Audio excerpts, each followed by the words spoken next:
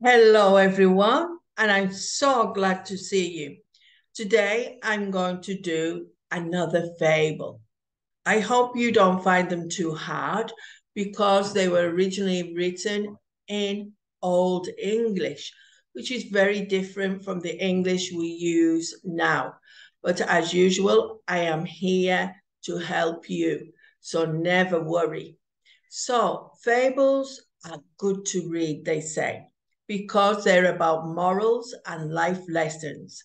They are stories that have been passed down over generations. Maybe in your country, you have some stories which are similar to fables. That would be very interesting to know.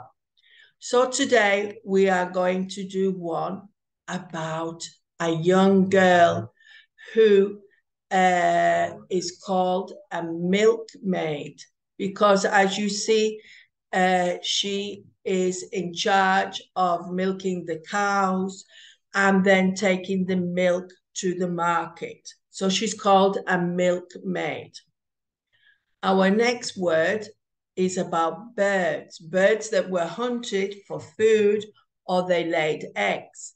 And to describe the whole family, you would say fowl. Now you're saying to yourself, this is easy, it's a bucket. But there is another word for it, and it's called a pail, right? So you would now know it as a bucket, and before it was known as a pail. Now, this man here is a man of God, and one of his titles is parson. There are many words for men of God, and parson normally is someone from the Protestant church, and he is in the story a little. Our next word is about the chicken here, or the hen. The hen is laying eggs, so she's bringing new life into the world, and she is laying eggs, as you can see in the picture. Now, this word now describes the style of this dress.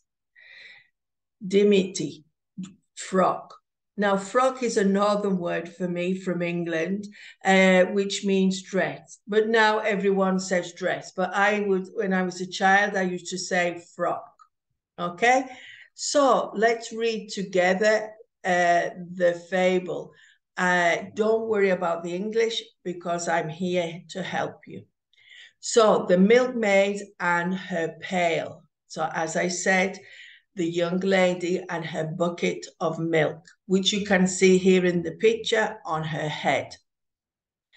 Patty, the milkmaid, was going to the market carrying the milk in a pail on her head. As she went along, she began to calculate what she would do with the money she would get for the milk. I'll buy some fowls from Farmer Brown, she said, and they will lay eggs each morning, which I will sell to the parson's wife. With the money that I get from the sale of these eggs, I'll buy myself a new dimity frock and a chip hat. Now, a chip hat is something very curious. Imagine a carpenter, a man who uses wood. And when he uses wood and he files the wood down, small pieces of wood comes off called chippings. And in this time, they would make hats for young ladies out of the small pieces of wood. So this is why it's called a chip hat. So she's going to buy some new clothes in her head, no? And when I go to the market, won't all the young men come up and speak to me? Polly Shaw will be so jealous, but I don't care. I shall just look at her and toss my head like this.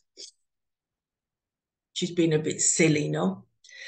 As she spoke that, she tossed her head back and the pail fell off it, and all the milk was spilt.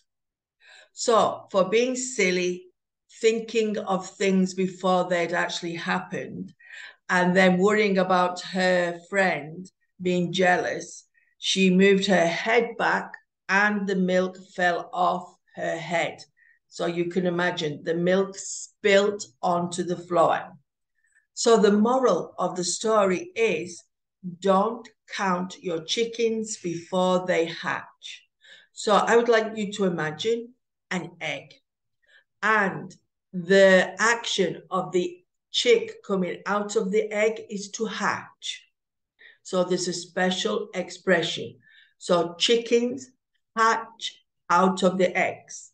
And the moral is don't count those chickens which haven't been born yet because they could have died. Something could have happened. And here she is, before she gets to the market with her milk, she has spent the money she thinks she's going to earn from the milk. And because of a silly accident, it spills on the floor. So don't plan things which haven't happened yet. So that is the moral of the story.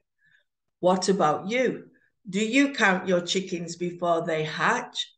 Let me know in the comments.